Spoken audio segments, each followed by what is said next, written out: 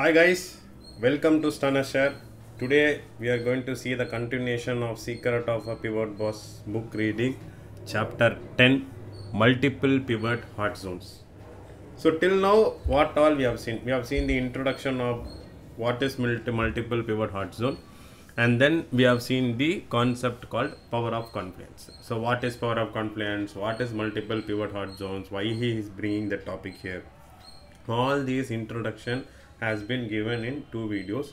Kindly watch those videos for better understanding, so that when we are moving into the next topic where we will be discussing about double pivot hot zones, it will be very easy and very understandable for you. So watch those videos.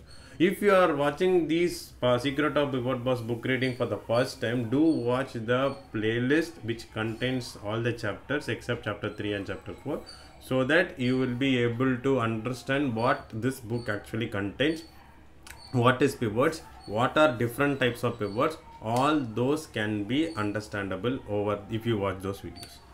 And now let's move on to this video further, which is called as double pivot hot zones. Here I think I'll try to make this video into 2 parts, because lot of theoretical explanations only are there and few examples of double pivot hot zones are there.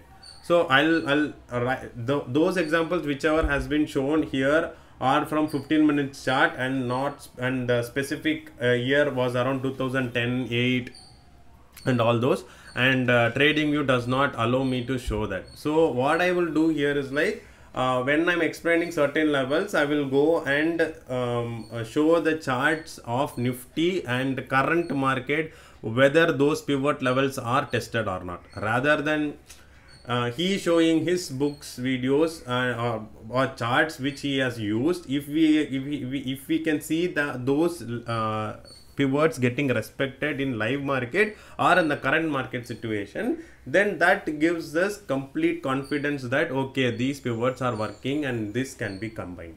So this is what I wanted to tell you guys. So watch the videos first and then come to this video. And also whenever you are listening to any of the Pivot Boss videos, whatever I have uploaded, make a note of some points. Okay, just make a note that double pivot hot zone, what is double pivot hot zone, and just make a note of those, and what are the resistances he is telling to concentrate, how to concentrate, what are the candlesticks he is asking us to concentrate. All these you have to make a note of it, and then when you apply it in the charts and see, I will tell you choose Nifty, or I don't recommend Banknifty or bank stocks or financial stocks. So it's up to you guys if you wanted to do. But I would prefer you guys to use Nifty itself, because those are highly volatile. So prefer Nifty. And what I would say is like go to Nifty, just to select the levels or the resistances or supports or the pivots, and see how the market has reacted at those levels. Okay, let's say for example, just take for November month and see how the market has reacted. And if the November month has a bullish trend, go to some month where it was a bearish trend, downtrend, and check for that particular month how the pivots are respected. That will give you a confidence to go for a trade or not. Clear? Now let us move further into this book, double pivot hot zones. So in this chapter, in this particular topic, what he is actually trying to cover is when 2 pivots meet at the same place. Okay, that is what has been mentioned in power of confluence. Power of confluence, he was telling basically any indicator or any 2 indicators, when it is coming at the same place, the price will react in a better way in that zones. So that was called as the power of confluence. Okay, say for example, you are using a CPR, and one more person is using a Camarilla, and one more person is using a moving average, and one more person is using money zone levels. If all these levels say that at this particular value the market looks like there is a support zone is formed, then that can give you a good trade where all these people will be coming to buy at this place. And if suppose the support is completely broken, then people will be like changing their view to selling side. So that is where he is telling that the power of confluence is where it is a place where multiple pivots or multiple indicators come to a certain area of interest, which gives you a good trading opportunity. And that is what he is trying to say here. So Here he is going to combine two pivot pairings. Okay, double pivot hard zone is nothing but two pivot he is going to combine it. So here two pivots in the sense two supports or two resistance level. Okay, so these two pivots, if they are coming at the same place, then that is that point is expected to have a significant level where you might expect a support or resistance activity to take on. Okay, and one more thing what you need to understand here is like, here we are going to combine pivots, floor pivots and Camarilla pivots. So we are not going to consider CPR for now. Okay, in double pivot hard zones, we are not going to consider CPR range, central pivot range. We are not going to consider. We are either going to consider resistances R1, R2, R3, R4, and along with that H3, H4, L3, L4, or we will also combine floor pivots R1, R2, R3, R4 with virgin point of control or volume point of control. So all these will be considered. Okay, so you have to understand what are the hidden factors mentioned in this video. Say for example, if you read this line, the market may see resistance in an area that consists of the R2 and H4 levels. Okay, so first of all, you have to go and watch the video of Camarilla. Okay, in Camarilla, what we have told is that H3 is going to be the reversal layer, where any rejection at the H3 level is going to act as a resistance layer, and H4 is going to be the breakout layer. Okay, whatever we have learnt in this book is that whenever prices come near to H3, it is called as the resistance layer where reversal might happen, and whenever price goes to this zone, that is called as the breakout layer where breakout is expected to happen. That is what the book has given you, and you guys have understood in that way. That is called as bluntly understanding it without understanding the actual market criteria. Okay, I'll tell you one more thing. Let us what we can do is let us go to daily chart. Okay, initially this is the resistance zone. Okay, initially this is the resistance zone. So what is expected is that at this zone the market might reject and come out, or might go above as a breakout and come for a retest. So resistance does not always means it has to reject. Support does not always means it has to take support. So any breakout, any breakdown, it is also possible. So you need to be prepared of that. That is why what he has told here is, the market may say resistance in an area that consists of R2 and H4. That means don't go blindly and decide that H4 is going to be a breakout layer, so I will go only for buy zone.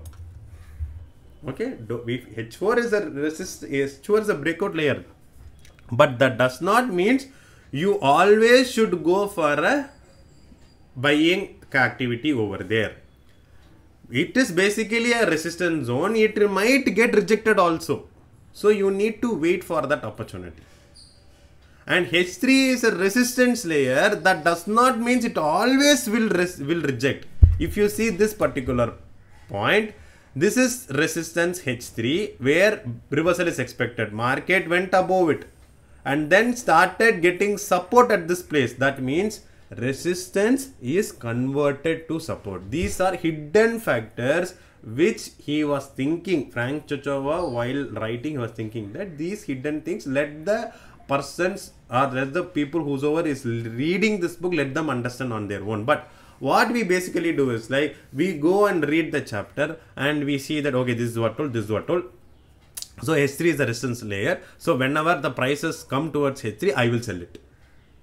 It is going to come down, right? So I will sell it. No, it does not mean that. If H3 is broken and closed, and if any rejection or any pullback towards H3 is going to be a buying opportunity, because resistance is converted to a support. So you need to wait for an opportunity, and that is where he has discussed about lot of reversal candlesticks. Okay, he has, if you go to chapter 2, you can understand about wick reversal, extreme reversal, doji reversal, outside reversal setups. So all these you can just go into those chapters and understand. Even here, if you see bullish wick reversal, bullish doji reversal, bullish wick reversal, this indicator has all those information. Clear? So you need to understand what is that. Okay, so here again one more thing what I will do is like these are H3, H4 and L3, L4, which is Camarilla pivots. Okay, now let me activate CPR also. CPR pivots, not the CPR range. I'm not activating CPR range. I'm going to activate only the CPR pivot supports and resistances, not the CPR range. Okay, let me activate it. And I'm going to activate only R1 and R2, S1 and S2. Why? Because H3 and H4, whatever analysis I've done till now, it has not crossed about R2 and S2. H3, H4, L3, L4 lies between R2 and S2, and that is why I have not included R3 and R4. And let me remove all these candlesticks information. Let's have a clear chart. Why do we need to complicate it? That is all my criteria.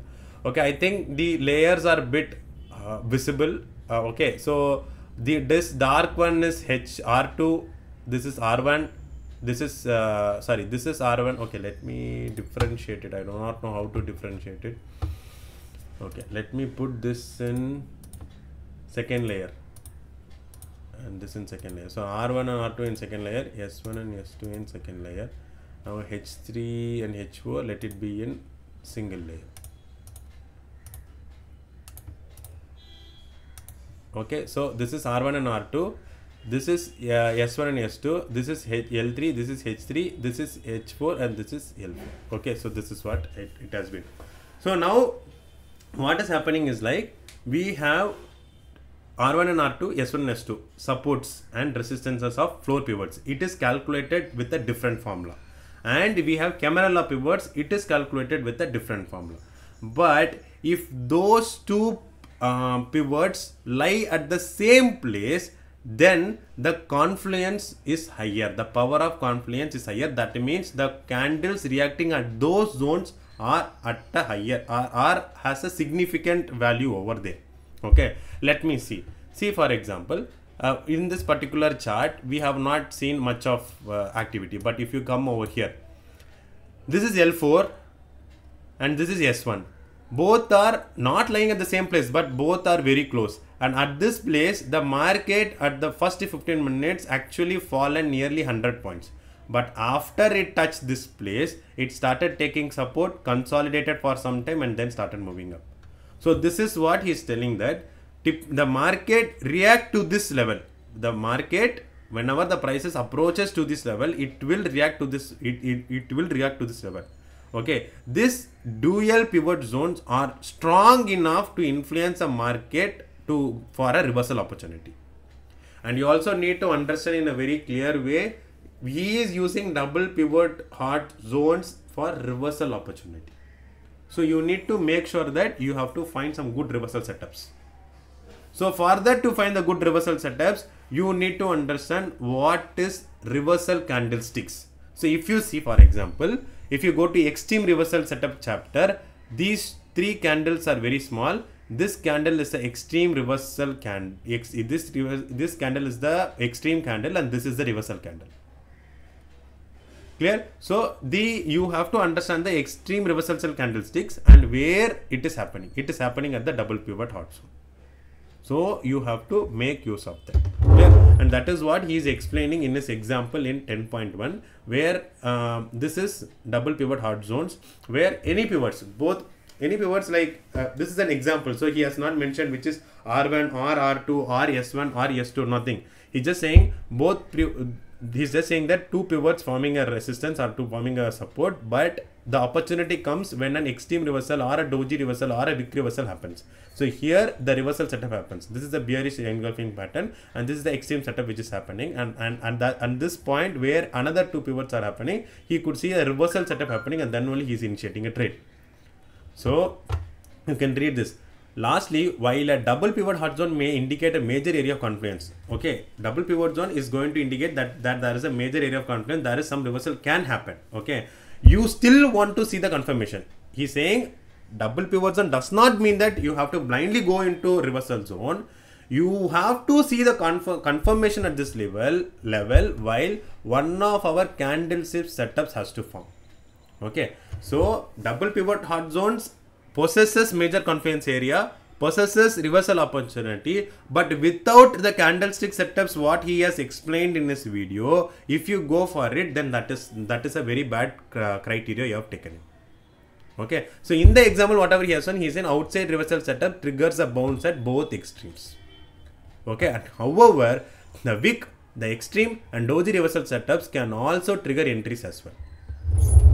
Clear? So you have to be very careful. Just because we are discussing about double pivot hard zone does not mean that you have to go and take the trade blindly. You have to wait for candlestick patterns, and accordingly based on the candlesticks patterns happen, you have to take a trade. Clear? So this is what is called as double pivot hard zones. I am stopping it here, okay, because these are all very theoretical concepts. I have explained with our chart also. I am stopping it here, and next part I'll be discussing about few of the examples which he has given. In that examples I will tell you which all he has actually noticed, and which all we can also notice in our Nifty chart or any other stock specific chart. Okay, so if you feel the content is good, kindly give a like, share and subscribe, and if you have any questions, do let me know in the comment section so that I will be trying to help you on that. Clear? And in the next topic we will be see the continuation of double pivot hard zones. Thanks a lot. Stay tuned for more videos.